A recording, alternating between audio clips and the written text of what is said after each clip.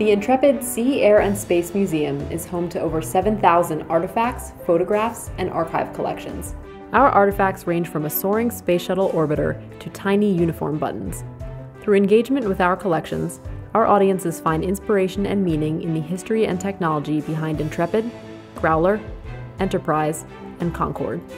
I flew Concorde from 1994 right up until 2002 when I retired from British Airways. And in that time, in 1996, I was very lucky to be part of the crew that broke the world record for a commercial crossing of the North Atlantic. The key to all this are the scientists behind it.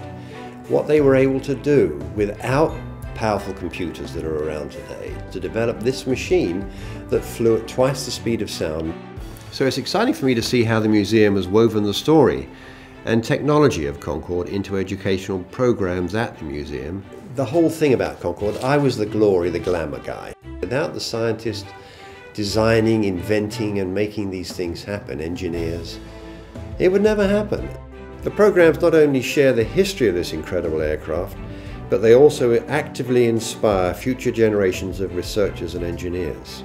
Piloting Concorde was one of the most rewarding experiences in my life. But what is the future for supersonic transport? My hope is that one of the children visiting today will hold the key that unlocks that future.